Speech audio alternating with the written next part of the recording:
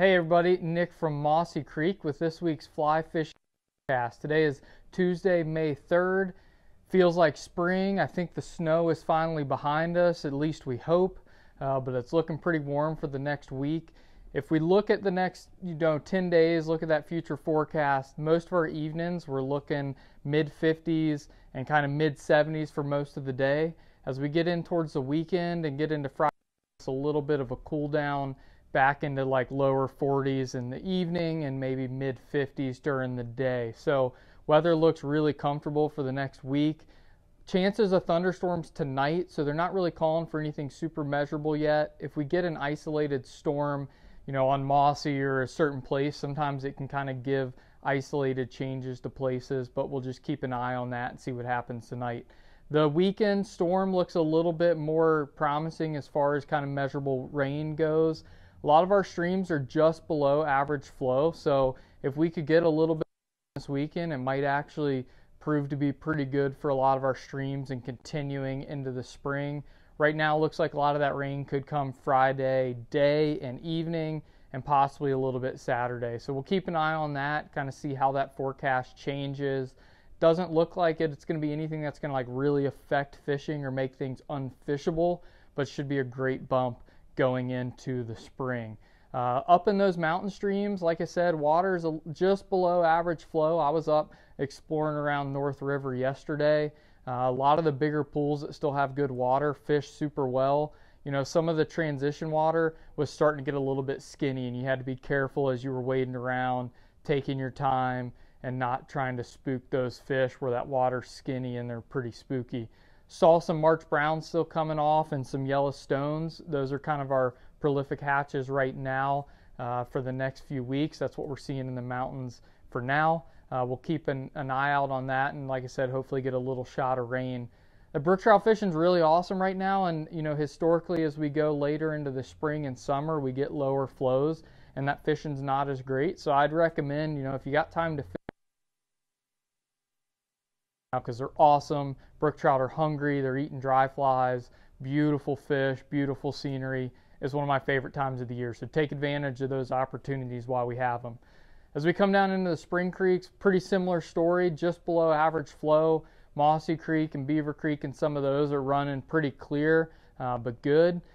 Fish, when it starts to get clear like that, it'll get a little bit more spooky, so typically we're sizing down on our tippet and our flies a little bit, being a little bit more careful as you walk along the banks, that you're not just walking up to a stream, but that you're easing your way in, keeping a low profile, being really careful with your false casts and being really stealthy. A lot of times when we get kind of that clear water, going down to smaller flies that sink really fast and get to the strike zone quickly can be really effective. So like those light bright Perdigons, things with very little material that holds air and that it's pretty much all weight and just sinks fast, can be great for those picky fish. We're starting to see some sulphurs. You'll kind of see them pop out throughout the day. Typically last bit of evenings when you see it the thickest.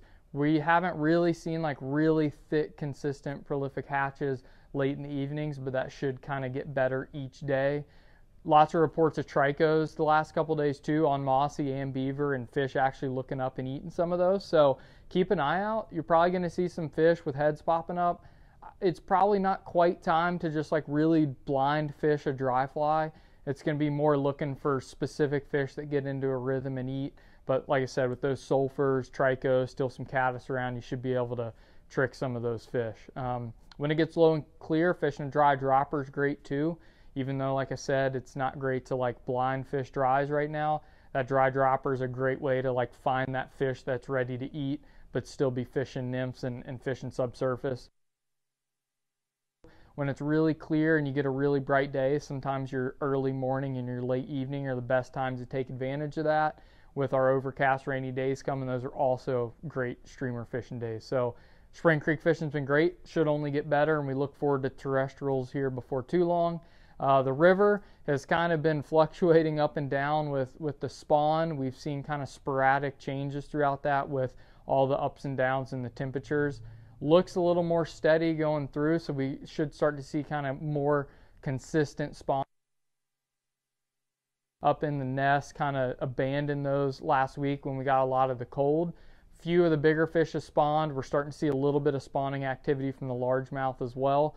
So over the next week, you know, we're probably going to see some active spawning going on. So if you go into areas where they're making their beds and it's, you know, protected water, whether that's behind a shoal or a back eddy or giant where that nest is protected, you know, really kind of keep an eye on that. If you see fish paired up or doing any sweeping or active spawning, you want to be real careful maybe to let them just kind of do their thing.